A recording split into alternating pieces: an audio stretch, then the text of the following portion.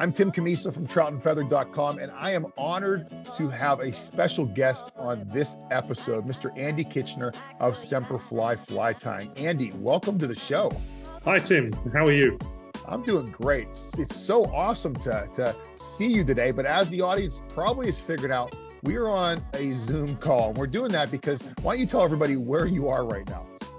I'm currently in sunny Yorkshire, dare I say, the home of trout fishing. No. Oh gosh, we've just lost half the viewers right now. No, of course you can say whatever you want. I'm over in Western Pennsylvania. You're across the pond, and we're going to talk fly tying today.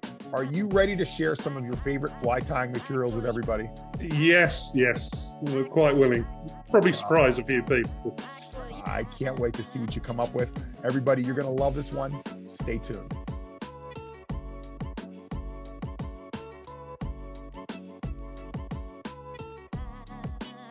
All right, so Andy, give us your first material in no particular order. What are you choosing when you're tying flies? Usually there's a feather on it of some variety, and I either tie little black things that float or clink hammers that will drag things to the surface. So for me, grizzle hackles, black hackles are always in my fly box. They're essential fly tying materials for me. I'm with you, Andy. What is it about grizzly hackle? I mean, there's something about it that I don't care what fly I'm tying. If it's a dry fly or an emerger, I always use grizzly. Maybe I'll use shades of grizzly, like some variants. I love Cree, but what is it about that you think fish love?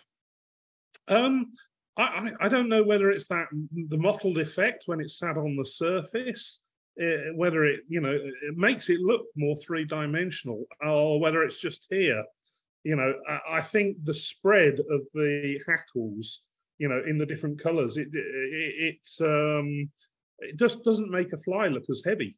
Yeah, I think you're right about that. If you're choosing, do you have a preference, a cape or a saddle? It really depends what I'm doing. If I'm going for a wet because I'm popping over to Ireland, then I want something really soft, because I'm usually trying to drag something through the surface of the film. But if I'm in Yorkshire, for example, then it'll be something nice and stiff. It comes down to the feather. I might be going for a neck feather where I want something really small. And my eyes are getting too blind and fingers too fat for the size 28s now. But oh gosh, when you're down on the size 20s, you want those little neck feathers. I will say the one thing that I love about grizzly hackle and hackle in general, we are so lucky today, because if you look around, and the hackle in the United States, at least, we have saddles now that are 12, 15, greater than 17 inches long. I mean, you can get so many flies out of one feather. It's just absolutely crazy. Is it kind of like that in the UK, or do you get a lot of the feathers from the United States? We get the feathers straight from the States. There are two major feather vendors worldwide, and we get them here. And those long feathers, they're fantastic. If I'm going piking or muskie, as equivalent over there, then frankly, I love getting those 15-inch feathers, and it's one fly. Heck yeah. All right. Well, this was a great first choice. I love your first choice. We have a little controversy though, because you're the owner of like the #1 fly tying company in the world, doing all these synthetics, and your first choice was good old traditional hackle. So I love that one, Andy. You look at hackles, you look at CDC, they today cannot be easily replicated.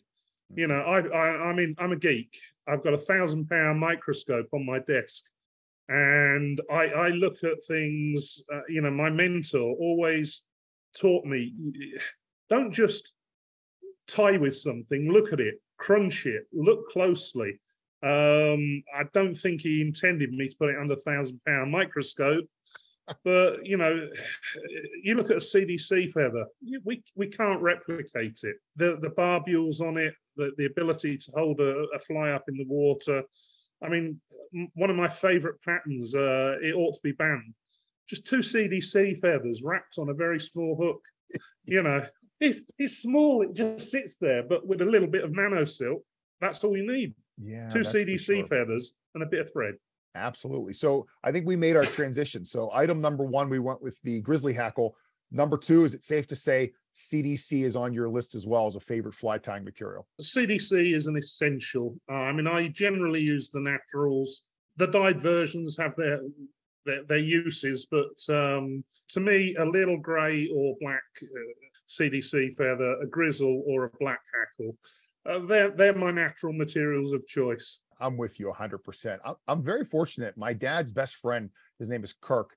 Kirk is a duck hunter and he hunts geese as well. And we do little trades, or I'll give him a bunch of flies in exchange for all these CDCs that he plucks for me. And I am so fortunate to have him. Now, the one thing I want to mention, and maybe you do this, maybe you don't. I think I kind of heard it in there. You'd like to tie and fish soft tackles a lot.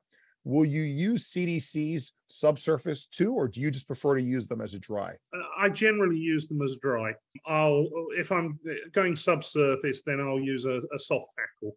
Good friend Melvin Wood is another good influence on me as far as his Irish fly patterns, and that soft hackle through the surface film, he's been really influential for me. Yeah, there's no doubt about it. The one thing I'll mention to all the viewers out there, it seems like CDC as a soft tackle has really caught on in popularity over the last couple of seasons, especially with the rise of European nymphs.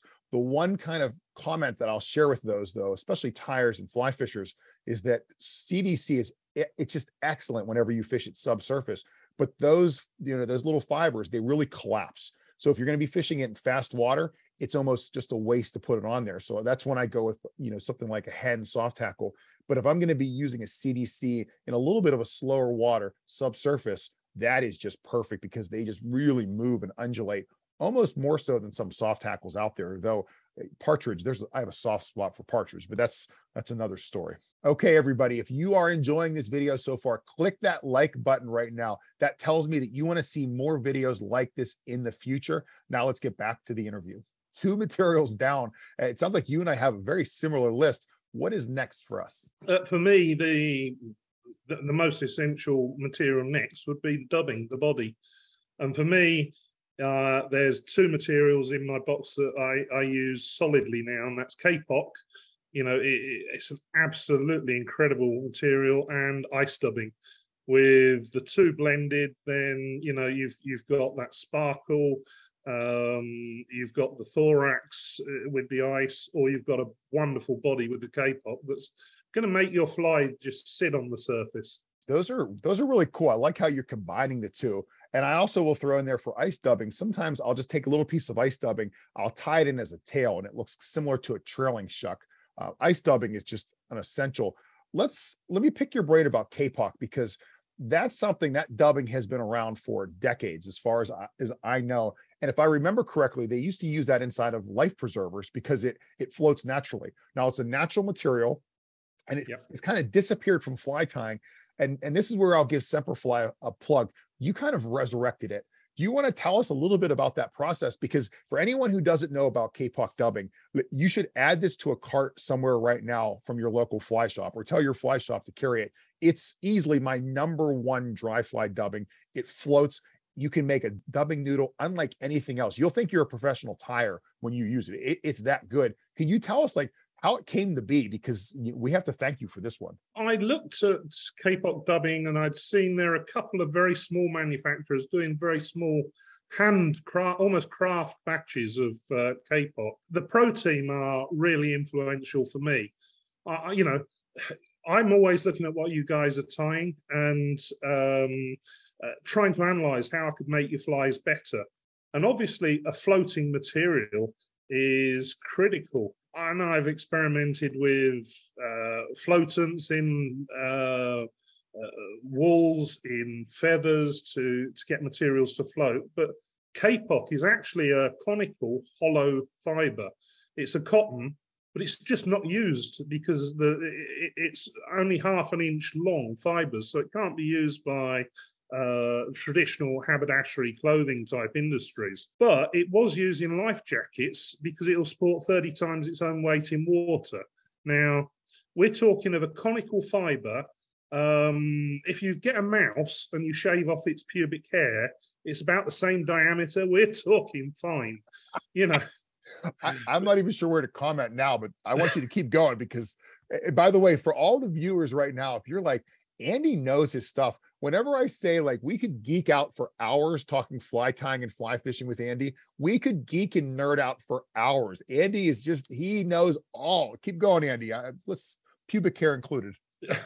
Yeah, well, the K-Pock, you know, because it floats, is perfect for dry flies. And the problem is that it is a hollow, very waxy fiber, so it's virtually impossible to dye. There's one word in life, or two words, that I really get me excited, and that's virtually impossible. If someone says that, then I've got to prove them wrong. So basically, we did some research, myself and my R&D manager, and we found one scientific paper where someone in Japan had tried dyeing K-Pock. I said, look, I want this in like 20, 30 colors, natural colors, that will give me a real variety of dubbing that will float. You know, so we've got to work out how to get this conical hollow fiber, get the wax off of it, get the dye into that small conical fiber around it without destroying it. And after a couple of years, we finally got the product together. And it's like every product then, I don't just send it to market. The first thing I do is come out to all our pro team. Any product that we have has to come out to the pro team. They've got to say, yes, it works or it doesn't. This one I was excited about because, you know, this is really buoyant. Used to be used for life jackets in World War II. If it floats a body, you know, it's good enough to float a fly. It's just incredible stuff. And I do have to kind of disclose to the audience as well. I know I've said this in other videos, but I am an ambassador for Semperfli. I think as people are listening to this conversation, they have an idea why, though. I mean, the materials are the best in fly tying today. Probably the biggest wow moment for me, I was booked for a fly tying event in the state of Ohio. And typically when it's a fly tying event, it's me on a stage, I'm doing a fly tying demonstration, people are asking questions.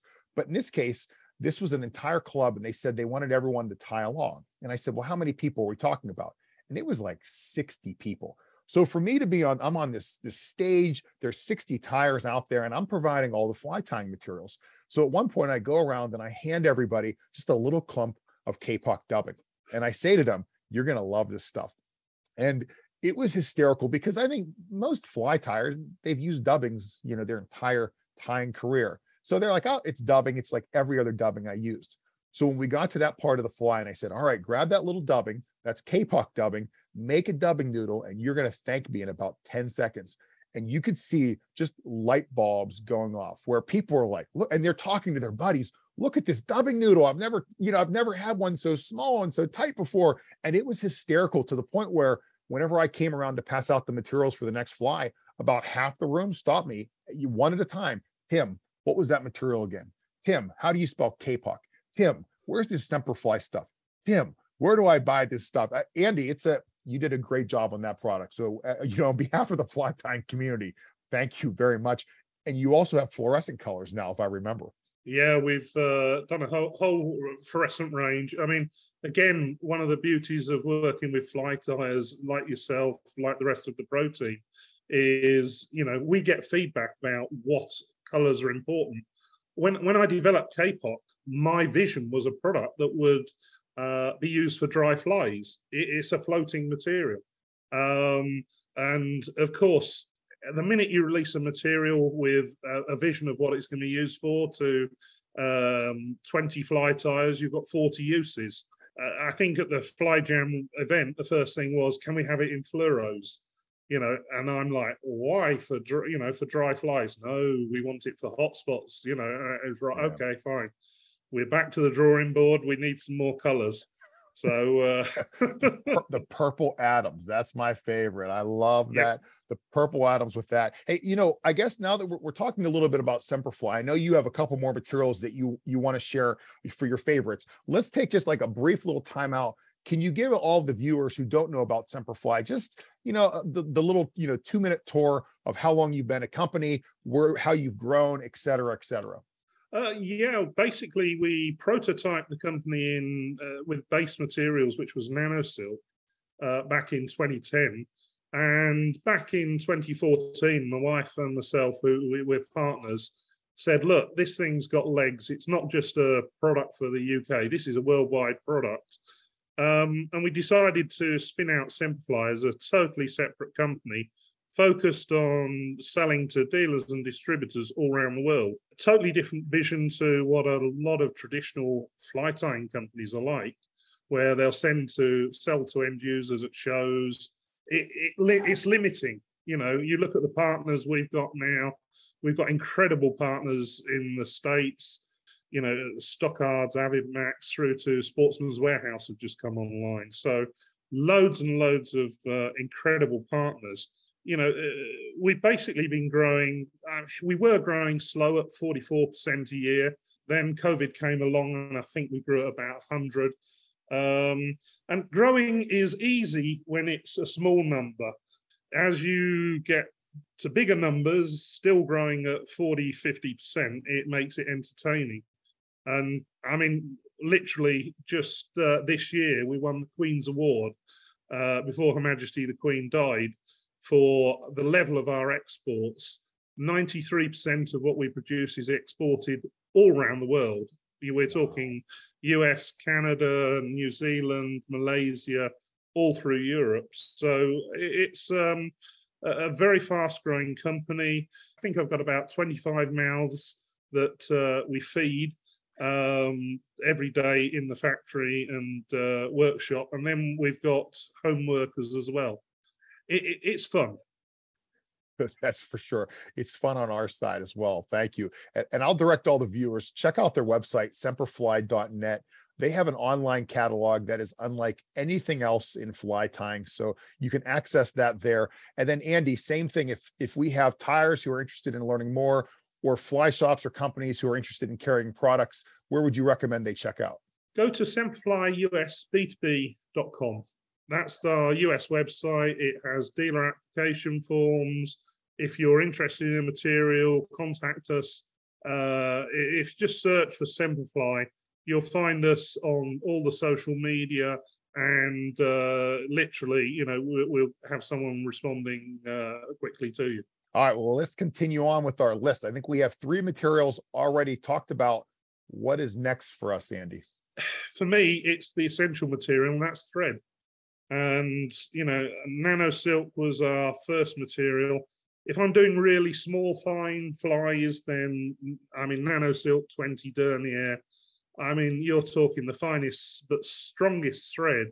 This stuff is 10 times stronger than steel.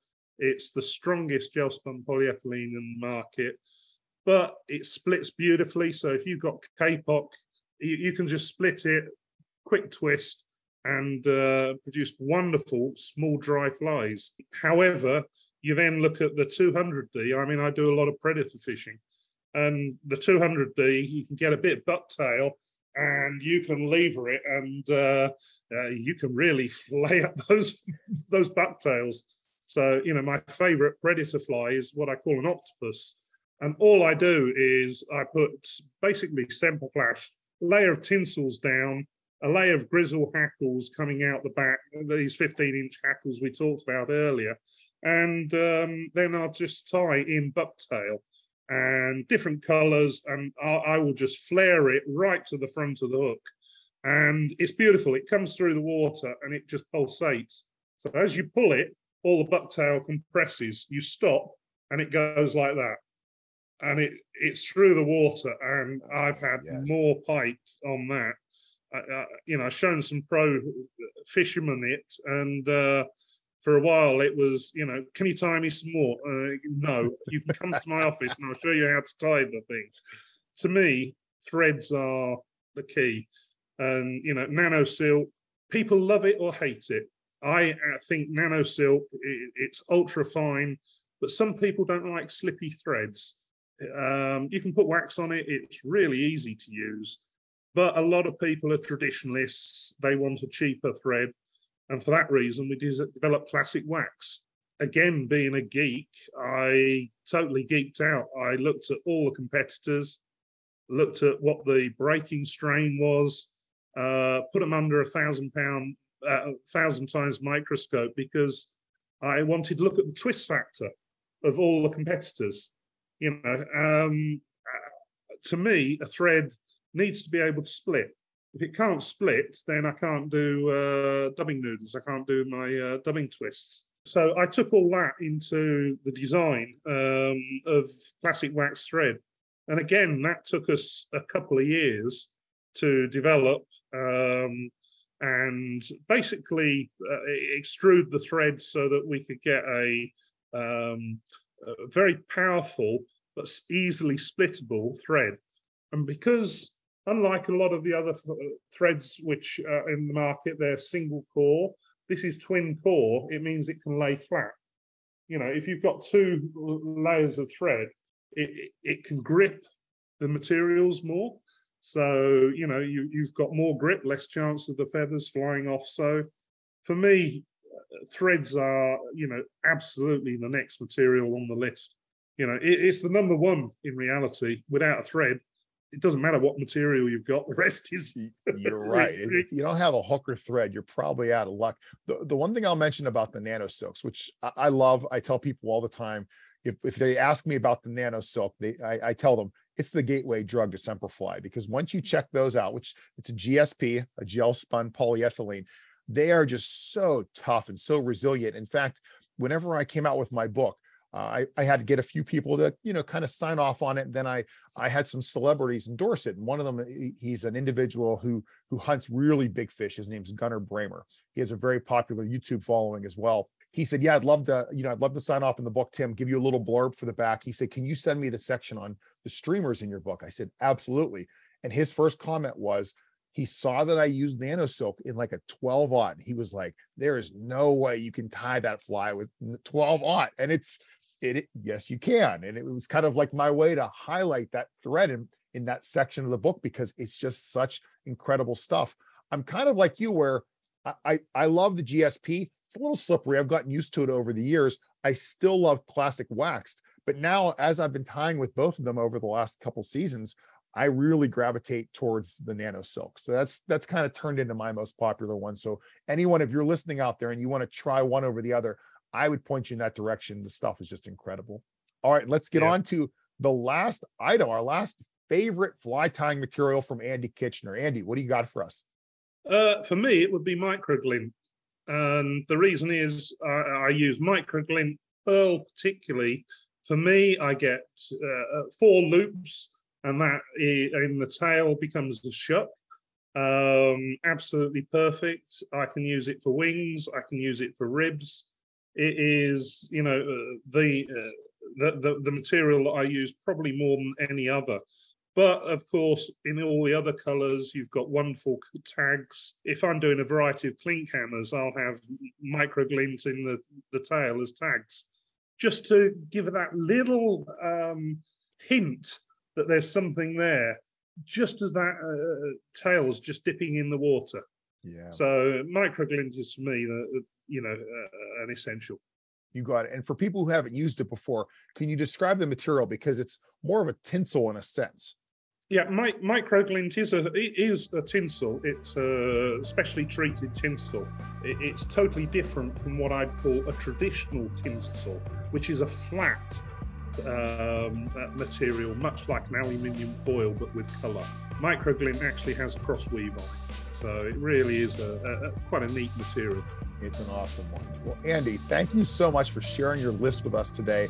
It was a pleasure talking with you. I know how people can reach out to you, but thanks for giving us some time, and we look forward to having you on this show in the future. It's been really good to see you. Good to chat. All right, Andy, I'll see you soon. And for everybody else out there, I really am sure you got a lot from this interview with Andy Kitchener of Semperfli, but don't forget, I've done this before with somebody else, Mr. Tom Rosenbauer. And if you click right, which way is it? Right here, you can watch that video right now.